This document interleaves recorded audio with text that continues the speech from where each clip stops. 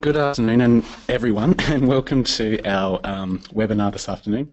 This is the third instalment of our, special series of Ask ACNC webinars, where we bring you the presentations that we took around the country over quite a few weeks in August and September. So for those of you who were unable to make it to one of those sessions, these webinars are providing you the presentations that we delivered in person.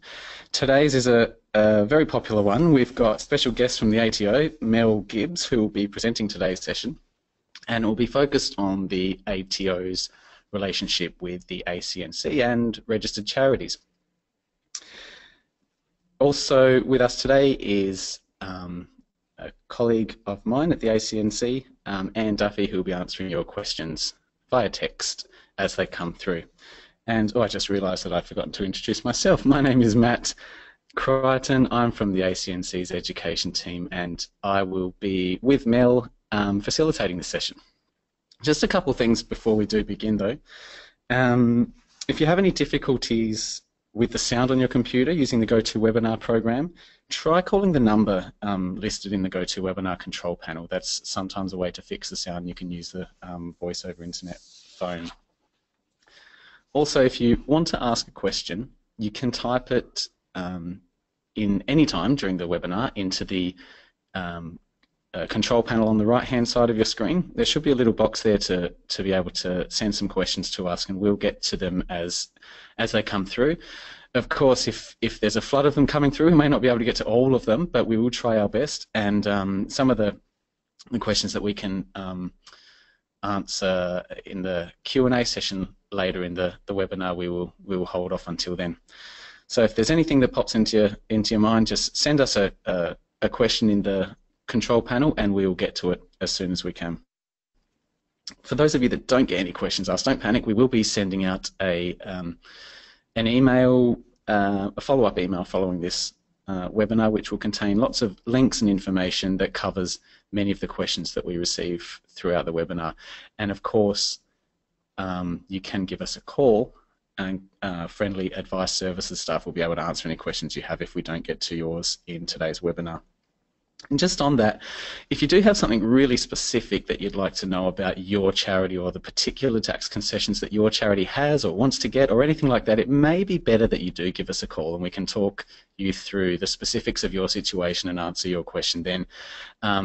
As you can imagine, this webinar will cover some of the broader basics, and we'll touch on some things that are relevant for your charity, I'm sure, but some of the specifics are probably better dealt with on a phone call to our advice services team. And there will be a recording of this webinar put on our website and on our YouTube page in a couple of days. So if you do have to leave early or you miss out on bits and pieces of it, don't worry, there will be a recording of the webinar up later that you can view at a later time. And also, just finally, we do value any suggestions you have for us to improve our webinar series. So at the end of the webinar, if you have any comments, feedback, or suggestions, feel free to send them through. We love receiving those and working on improving our education products for everyone. Okay, that's me for the moment. And I will pass over to Mel Gibbs now from the ATO, and she will take us through today's presentation. Hi everyone, my name is Mel Gibbs. A little bit of background about me. I look after a small team in Parramatta, and we operate the not-for-profit information line, which we'll give you the number for later on in the webinar. And we also look after all the endorsements for tax concessions and deductible gift recipients there as well. So we have a team within the ATO that has quite a lot of specialist knowledge, and we work very closely with the ACNC, so it's great to be here today. So we might just start. So today's session, as Matt explained, it is a bit of a broad overview, and if you do have any kind of specific questions, that's where we can help you later. You can give us a call on our number. Today's session we're going to go over the ATO's role with the not-for-profit sector. We're going to talk to you about tax concessions and obligations that you may be entitled to or have, our engagement approach with the not-for-profits, our reinvention initiatives, the support that we can provide you, and then there'll be some time for questions and answers at the end. So the ATO and the not-for-profit sector. The not-for-profit sector is enormous. There are around 600,000 not-for-profits in Australia. We don't know for sure how many they are because a large chunk of them are not actually registered with the ATO. So there are about 194,000 that are registered with the ATO, and they include 54,000 odd charities that are endorsed with us for tax concessions, 28,500 deductible gift recipients, and of those, about 11,400 are endorsed as public benevolent institutions or health promotion charities. We also have some not-for-profits that are registered with us to pay pay-as-you-go withholding for their employees and any goods and services tax that they might have to pay to the ATO. So our interaction with the sector, we basically administer tax concessions and also the obligations that not-for-profits and charities have with the tax office. I'm going to spend a little bit of time on this slide and go over these tax concessions and DGR things in a little bit more detail, but I'll just quickly run through that. Some not-for-profits have obligations under the tax and superannuation laws, so they need to report and pay things like pay-as-you-go withholding for their employees, superannuation. They need to report GST on business activity statements, and they might need to be registered for fringe benefits tax and lodge returns for that if they've got employees and they're providing benefits to them. The other thing that people are really interested in and what we can do for you is we can endorse you for income tax exemption. So registered charities need to be endorsed with the ATO to be exempt from income tax. And that basically means that you don't pay tax and you don't need to lodge tax returns with us. We can endorse you for fringe benefits tax exemptions or rebates as well. And fringe benefits tax concessions allow charities and not-for-profits to provide benefits to employees instead of salary and wages. And it depends on the type of charity that you are as to the type of fringe benefits that you can provide. And these are usually up to a cap as well. So sometimes the fringe benefits are exempt and then sometimes you get a rebate of the tax that you might have to pay. But it provides a bit of an incentive if you can't pay, a lot of wages to your employees, you may be entitled to provide them with fringe benefits. The other big thing that we do is endorse deductible gift recipients. So being endorsed as a deductible gift recipient allows you to accept gifts from donors that are tax deductible to the donor. So it's an endorsement that makes giving to your organisation beneficial to the donor. With DGR, not all charities are able to be endorsed as DGRs. You have to fall within one of the specific categories that we have. And there are over 40 categories, and a lot of them are very narrow and very specific. So some examples that we have are things like school building funds, which allow schools to collect money to build. Public libraries and museums and hospitals. And then also if you are registered under the public benevolent institution subtype with the ACNC or health promotion charity subtype, you're also able to apply for DGR endorsement with the ATO. And the other thing the ATO does is we deal with taxable not-for-profits as well, things like clubs, and we tax them under a special concession under the mutuality principle. We might move on to the next slide, and then if anyone has any, I'm sure there will be questions that will come through about DGR and tax concessions, and we can talk about them as we go. Okay, so our engagement approach with the sector, what we kind of know about charities is that the vast majority of organisations, they really want to do the right thing, that your role is to help the community.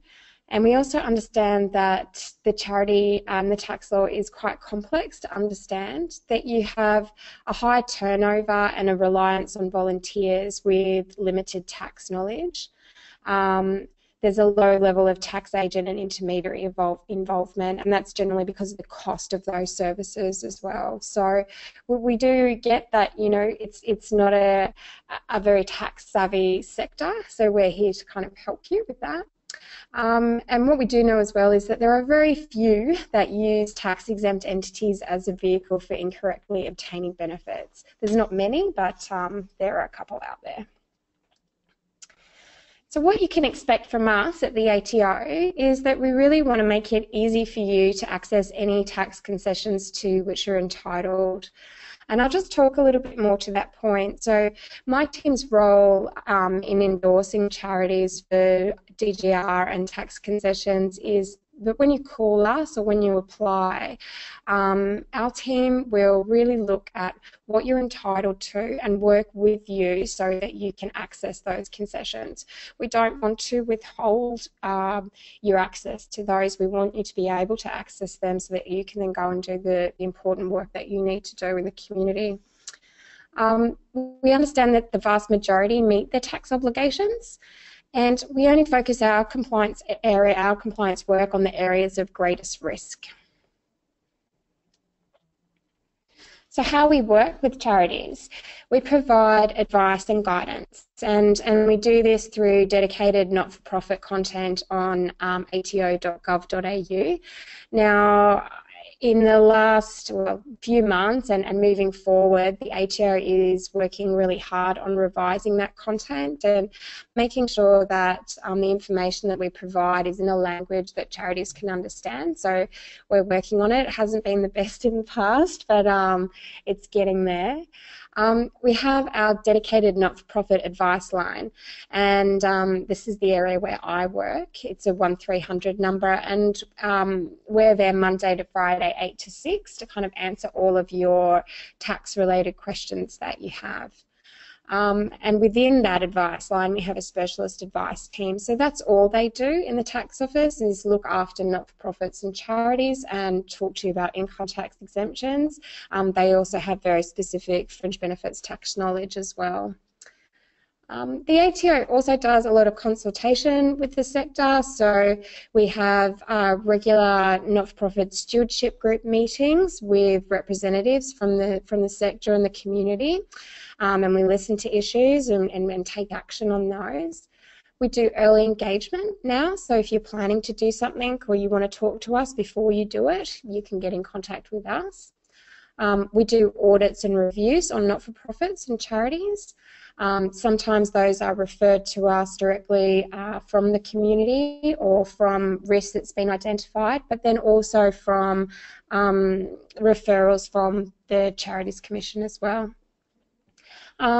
We do some law advocacy as well when we see that the law is not working the way that it's intended or causing problems for organisations or charities. We work to fix that, and we work with Treasury and we work with the ACNC and the sector. And the other really big thing that we do is that we work directly with the ACNC to reduce complexity and apply consistent treatment to the sector. So that's been a really big change for the ATO since the ACNC was born a few years ago, and it's been great working with them and getting good outcomes for the sector. So things that attract our attention at the ATO are organisations that may not be applying their income and assets for the purpose for which they've been established, and this includes deliberate arrangements to avoid tax. So I guess in plain English, we want to see that you are using the money that you have for the purpose for which you've been established, that there are no private benefits or benefits going back to members just that it's being used for the purpose. Other things that attract our attention are offering tax deductibility for gifts when they're not endorsed as a DGR. So something that we quite regularly see are charities that they may be registered charities or just not-for-profits, and on their websites they'll advertise, you know, that donors can get a tax deduction when they're not actually endorsed as a DGR. So they're things that we do look into and provide education around that. Also, organisations claiming FBT rebates and exemption when they're not eligible to do so. So we have quite a sophisticated data matching system where they look at information on employees' payment summaries and information that the organisation might lodge with the ATO, as well as matching up with like Centrelink as well. So that information matching sometimes gives us an idea about when we need to have a chat with people. That sounds bad. So how we address non-compliant behaviour? In two ways. So the first way, and I think this is a big thing for the ATO, that we try to take an administrative approach. So when it's clear that you've made an honest mistake, we'll try and provide you with some education and some assistance to get things back in order and back on track. And that's the way that we like to do it. We like to give that information up front now rather than chasing afterwards. We also do sometimes have to take a regulatory approach, and that does involve revoking endorsement, either prospective or retrospectively. And we revoke endorsement when it's clear that an organisation is no longer entitled to that endorsement. So we do sometimes work with the ACNC. The ACNC will revoke charities if you haven't met all of your requirements with them and your reporting obligations. They feed that information through to the ATO, and we will revoke the endorsement on that basis. Or we may revoke endorsement as a result of compliance activity, although that doesn't happen very often. The other thing that can happen is that we can disallow a gift deduction to an individual donor. So if a donor lodges a tax return and they've claimed a $10,000 deduction and a little flag goes up on that, and we find that the organisation they have gifted that money to is not endorsed as a DGR, then that gift will be disallowed. Okay, so what we expect from you, we expect you to keep your organisation details up to date. And for a lot of charities, your interaction with the tax office, you know, if you're under kind of all the thresholds of having to be registered for GST or don't have employees, you may really never need to deal with us except, you know, 10 years down the track, and then we find that there's no authorised contact, and that's where organisations and charities tend to run into trouble. So we just kind of make a recommendation that you keep your details up to date. I think, you know, we are working towards like cross-government and cross-agency information sharing of details, but we're not quite there at the moment. So you do need to keep up to date with the ATO. We also ask you to regularly review your not-for-profit status and to let us know if you're no longer entitled to access your concessions. So on our website as well, we have some worksheets, some annual review that you just do as, you know, maybe part of your annual general meeting, and you keep that on your records just to ensure that you are still accessing the concessions that you've been endorsed for. And we also ask you to ensure that good tax governance practices are in place. So we know now that all charities that are registered with that ACNC have got annual reporting requirements with them, and we kind of roll in with that, and as long as you're reporting and you're meeting the ACNC's governance standards, that's generally good enough for us as well. More than enough. Okay, so I'll just have a brief chat about ATO reinvention. So the ATO has been going through a program of reinvention over the last couple of years and setting priorities for each year and things that we want to do for our different clients. So for the not-for-profit and charitable sector, the things that we're looking at for this coming year are improved education services and products. And I touched on this a bit before, where we're looking at communicating in a language that not-for-profits understand. So we've been going out and doing some market research, working with the ACNC, talking to different members of the sector and seeing, how we communicate and how we can make it better. We're improving how we promote our products and services, and we're offering more support options now. So we have started doing a series of webinars, videos that are specific for NFPs and charities, and decision-making tools as well. If you're interested in kind of tapping into what's coming up with that, on our website as well, we also have a not-for-profit news service that you can register for, which will give you like little update emails every now and then, let you know about new content on the website and any educational materials that are coming up. We're also working to fix the basics, so we do understand that there are some major irritants at the moment with the Australian Business Register, and that work is ongoing. What we do know that is sometimes the tax concessions that you may have been endorsed for don't correctly appear on the ABR, so we're working to fix that. We're also advocating for some law fixes at the moment, so some irritants that are there. And one big thing that's just been introduced is streamlined reporting requirements for ancillary funds. So ancillary funds historically have had additional reporting requirements with the ATO. They have to lodge an annual information statement as well with the ATO. So we've been working with the ACNC to streamline that reporting so that ancillary funds that are registered charities can report their ancillary fund information at the end of their annual information statement with the ACNC, which is a big bonus. So that's a good red tape cutting measure. Okay. So some support that we've got for not-for-profit organisations, we actually have an NFP homepage on our ATO website.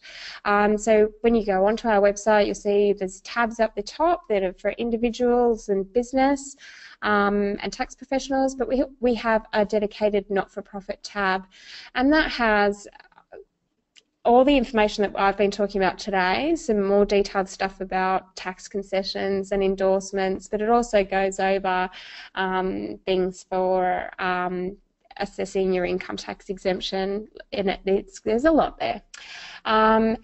One really important thing, and this kind of goes back to keeping your details up to date, we have this handover checklist for not-for-profit administrators, and it's not just tax-only thing, it's a fillable PDF that you can pull up on there, and it's a really useful tool to take to your annual general meeting and to fill out all the current information. Because the one thing that we know about not-for-profits and charities is that you have a very fluid kind of turnover, and each year your board or your committee may change. So this checklist actually helps you to keep track of all of your registration. So if you have employees, if you have pay-as-you-go withholding, your FBT, all of your registrations, it's a really good checklist. And it also, you can kind of record who the authorised contacts are with the ATO on there. We then have a self-governance checklist for not-for-profit organisations, and when we're talking about reviewing your entitlement to income tax concessions, this checklist is a good thing to use to do your annual review. You just print it out and then keep it in your records. You don't need to send that to the tax office. I mentioned briefly before that we've got our not-for-profit news service. So it's a free email service. It'll keep you updated and let you know about key things that are happening or new information available on our website. We have our not-for-profit information line. It's 1300 130 248. So we're open between 8 a.m. and 6 p.m. Monday to Friday to help you with your tax matters. We don't deal with things like your business activity statement lodgement and stuff. We're there really to talk to you about accessing concessions, maybe like when you're setting up your organisation, what you need to do tax-wise. But if you're having any kind of specific issues that our guys can't help you with, they'll be happy to transfer you through to the business area to deal with lodgements and stuff. The other big thing that we do is that we have started quite rigorous consultation activities as well. So if there's something that you're interested in getting in contact with the ATO about, you can register as a consultation participant. So that consultation can take many forms, and we're testing content on the website all the time. We're talking to people about streamlining our registration services. So by registering as a participant, you can be involved in those changes. Okay, so that's actually me done. It seems quite brief. Excellent, thanks very much, Mona. That was excellent, and I think, particularly at the end, you raised a couple of really good points. I think people would be wise to jot down. The registering as a participant is a really good idea. We often hear the ACNC also. People have ideas about the way things, maybe information should be presented or some improvements, and that's one of the great opportunities to be able to have your voice heard. So if you are interested in doing so, I highly recommend registering as a participant. It's a really good idea. Also, just quickly, some of the links that Mel had in this presentation will be sent in the follow-up email. So if we went through it, went past the slide a bit too quickly and didn't get a chance to jot down the URL, don't worry, it'll be in the follow-up email and you'll be able to click on it. We did get a few questions come through, so if you don't mind, Mel, we'll pick your brains on a few things. A fairly simple one, I guess, but it's quite common. We've got it a couple times today, and it comes through on our through our call centre as well. When a charity wants a particular tax concession, I guess most commonly this would be a deductible gift recipient. So they're already registered. They've already got a couple of tax concessions, and they think they might be entitled to a few more, or maybe a beefed up version of what they got. What is their first step? Who should they go to? The first step is to, I think, call up our call centre. So our guys will talk you through what you may be entitled to be endorsed for. There's the opportunity when you register as a new charity to indicate on your ACNC form that you do want these tax concessions, and that comes automatically through to the ATO. But after you've been charity registered, you can just come directly to the ATO and apply to us directly to access them. It's sometimes best when you are looking to apply for DGR to actually call our call centre and to talk to our staff about what you do, what your objects are, and what category you fall into. So then that will help you to fill in the application form, and then it also helps the case officer that's assessing it at the other end to do that if you've chosen the right category to start off with. Excellent. And actually, one further point on that, just from the ACNC's side, sometimes, well, not all charities are eligible for deductible gift recipient, and that's a common misconception. We often hear that people associate registration as a charity with endorsement as a deductible gift recipient. They're not actually the same thing, and only a minority of registered charities are actually eligible for a deductible gift recipient endorsement. As Mel mentioned in the presentation earlier, there's quite a number of categories, but they are fairly specific and narrow, and in many cases an organisation may not fit into any of the categories, and they may not be eligible for a deductible gift recipient. So in a few cases, it may, application for a deductible gift recipient endorsement may involve coming back through the ACNC if it does require you to be a different type of charity. Some of the categories do require specific types of charity registration to be eligible. So if your organisation fits into that, and you may be eligible, it may involve coming back through the ACNC just to make sure you're registered as the right type of charity before the ATO can endorse you. So there's a bit of cooperation between the two agencies on that one. Another question that has popped up, just on a similar note, I guess, around cooperation with the ACNC and the ATO. Does the ATO accept the determinations of the ACNC? So if an organisation comes to the ACNC and wants to be registered as a charity, and the ACNC assesses the application and gives it the tick of approval, says, right, you're a registered charity, then the information gets passed on to the ATO for the tax concessions. Is it generally the case that the ATO will accept the ACNC's endorsement? Yes, it is. It is always the case that. So if the ACNC has registered a charity, the ATO will always accept that decision. Same being that the ACNC can register charities under particular charitable subtypes, like health promotion charities and public benevolent institutions. So the ACNC, the ATO will always accept those. I might just kind of add there though that there are some other eligibility requirements for endorsement. So yes, there's charity registration and we'll always accept that, but then we may need you to have some particular clauses, winding up and revocation clauses in your governing documents, or you might need to demonstrate to us that the purposes of your organisation fit specifically into one of these DGR categories. So yes, we do accept the ACNC determination, but then we might need to look further at your eligibility, and our team will do that with you. And if an organisation is required to show some of that extra information, they only need to provide that information to the ATO, right? They don't have to come back through the ACNC. That's right. Yep. Yes, that's right. And because we share information on the application side of it, if there's any documents that you've provided as part of your application to the ACNC, sometimes you don't need to provide them again to the ATO because we've already got them.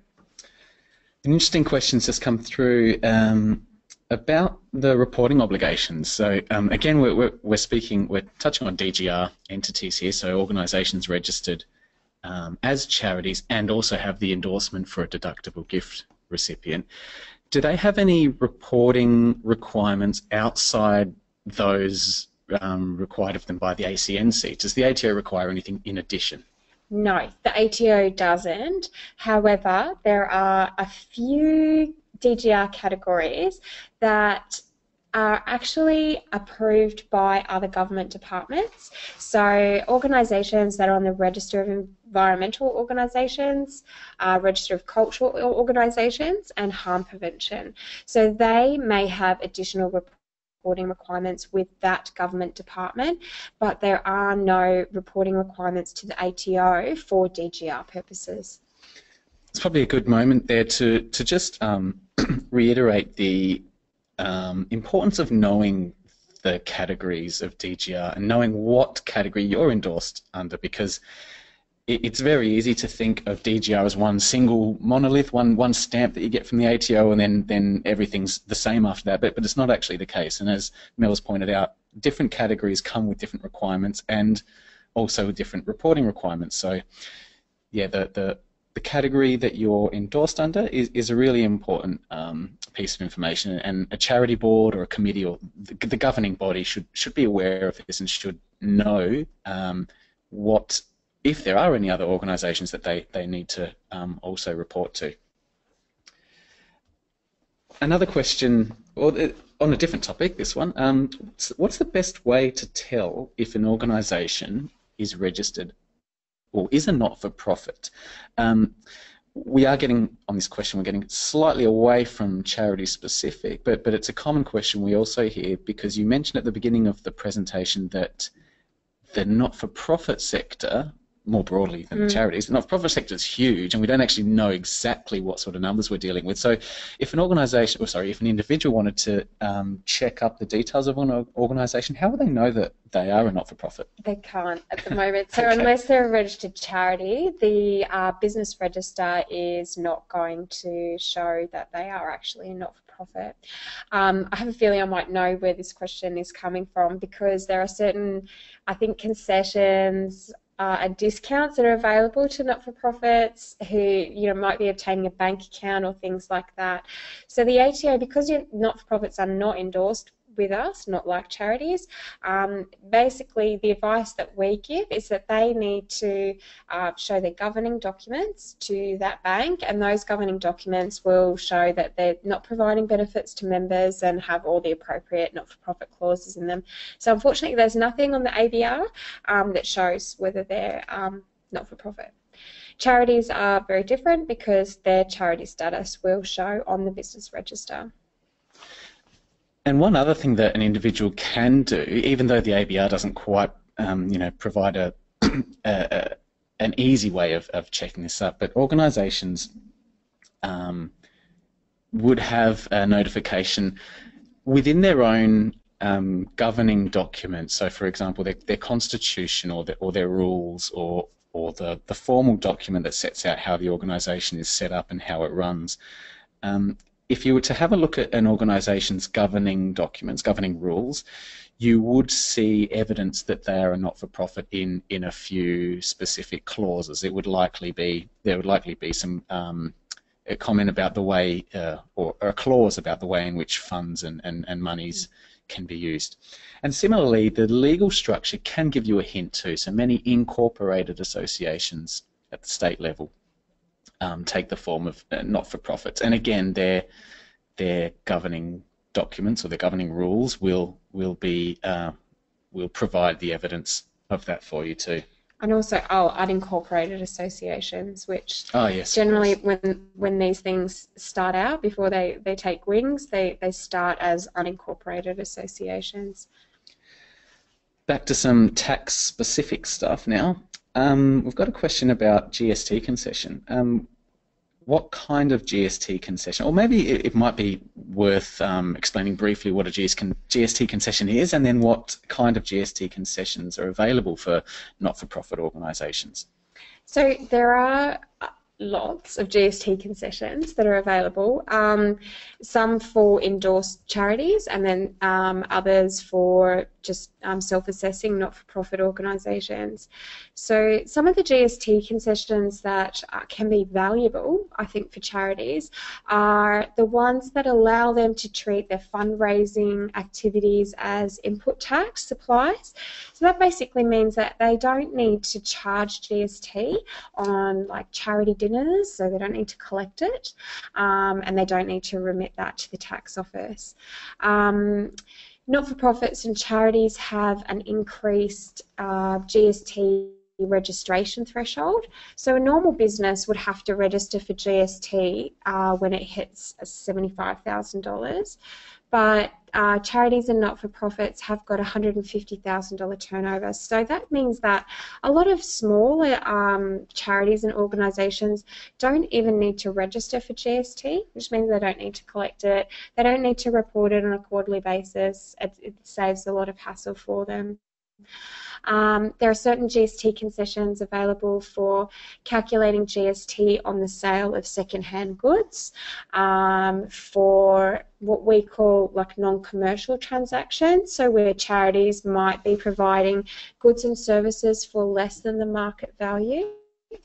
And then there are some GST concessions available for schools that are running tuck shops as well, so they can treat their supplies as input tax.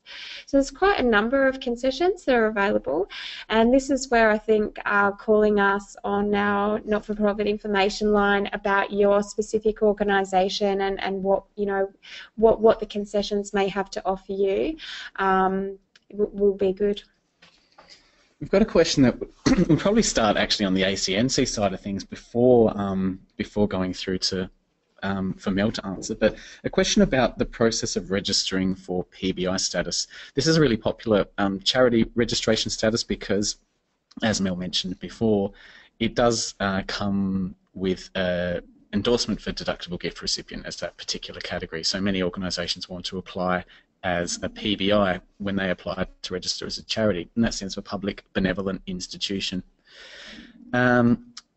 This is a specific type of charity that has to meet certain requirements. It has to be providing benevolent relief to a beneficiary group that is recognisably in need. That may sound like a little bit of a mouthful and not particularly clear, but in a nutshell, that's what it's required to do. We do have a really comprehensive guide to registration as a public benevolent institution on our website, which I'll include in the follow-up email. But if you go to acnc.gov.au/PBI, you should be able to find it there. But put briefly, you must meet the requirements to be registered with the ACNC as that particular type of charity before it can be considered by the ATO. Once the ACNC has looked at the application and decided that whatever the organisation does is consistent with that of a public benevolent institution and decides to endorse the organisation as a public benevolent institution, then, as per the normal process, the information will be sent to the ATO to have a look at the details that they need to have a look at before the endorsement comes. But again, the decision to endorse the deductible gift recipient aspect of it sits with the ATO, not with the ACNC. So you'd come to the ACNC first to register as that particular type of charity, but then the second step sits with the ATO. So I might take over from there, and we touched briefly, and this is, we do accept the ACNC's decision about the charitable subtype. So if you've gone to the ACNC and they've agreed to register you as a public benevolent institution, then you can come to the ATO and talk to us about endorsements that you might be entitled to as a public benevolent institution. So when we look at the DGR endorsement, we see that you're registered as a PBI, public benevolent institution, with the ACNC. And then the other thing that we do as part of that endorsement process is we make sure that your governing documents have got they meet ATO requirements. So the one important thing that we look for then is a winding up and revocation clause, and what that clause does is it protects those tax deductible gifts that have gone into your organisation, and if there is ever a time that your DGR is revoked or your organisation winds up, then that clause ensures that that money then goes to another similar type of organisation. So that's the only other thing that we check off when we look at that. We also make sure that you've got a permanent establishment in Australia. That's an important thing, but it's pretty much just an administrative process for us to give you that endorsement. The other thing that being a PBI entitles you to, which is really beneficial for organisations, and we touched on that, is FBT exemption. So that allows you to provide fringe benefits to your employees instead of salary and wages up to a grossed up value of $30,000. So it is quite a good endorsement and allows you to attract good employees, I think, and to pay them you know, with benefits rather than salary and wages. So that as a PBI, you know, we can talk to you about that endorsement as well. And actually, just before we move on to one more question, a couple more questions, but just on that, the one important thing, it does sound like an administrative obstacle course to be able to get that, but it's really not. The application to the ACNC to be registered as that particular type of charity covers the information, in most cases, that you need to provide to the ATO. So you don't need to go to the ATO separately. You can just wait for those processes to go through. Yeah, we run a process where as soon as the ACNC has registered the charity, our team in Parramatta gets notified of all the new registrations or the changes in registrations, and then we just take action, and we will sometimes only just call you just to let you know that it's been done. Sometimes we do need to talk to you to get further information, but it's a seamless process, hopefully, for the new charities. Yeah. Just a quick one now. Someone's just asked about the difference between charity and not-for-profit, and I realise that we often speak about these two terms with lots of assumed knowledge, and sometimes we forget that in the broader community they're almost interchangeable. If you think about not-for-profits, if you think about charities as a sort of smaller subset of not-for-profits, so not-for-profits are organisations that, as the name suggests, don't operate for the private benefit of the profit or the people involved. But charity, whilst it is not-for-profit in nature, has to have a particular purpose, a particular charitable purpose for which it was set up to be registered as a charity. So whilst they're also not-for-profits, they do have a particular purpose which over many years the courts and different laws have decided that those purposes are considered charitable. A good way to think about it would be that, so for example, many sporting clubs, local football or soccer, cricket clubs would likely be not-for-profits in that they don't operate for the private benefit of the people involved, or people aren't benefiting or making profit out of it. The money's going back into the club. But it's not charitable because sport is not considered a charitable purpose. So charities are the not-for-profits that also have a charitable purpose. Back to the ATO now for this question, and we have one about private ancillary guidelines. Who administers these guidelines? Is it the ATO or the ACNC? Yes, the ATO administers the private ancillary fund guidelines. The guidelines have been set down by Treasury. They're a legislative instrument, and they are administered by the ATO. In very few cases as well, there are penalties involved for not complying with the guidelines, and the ATO administers those penalties as well. But that is in line also with the governance requirements that the ACNC has. There are a very small handful of ancillary funds that are not charitable because of who they give money to, and they're not required to be registered with the ACNC. Maybe we should just explain for the broader group as well that a private ancillary fund as well as a public ancillary fund is a particular type of DGR that's set up by a trust. It has a very specific purpose to give money to other DGRs.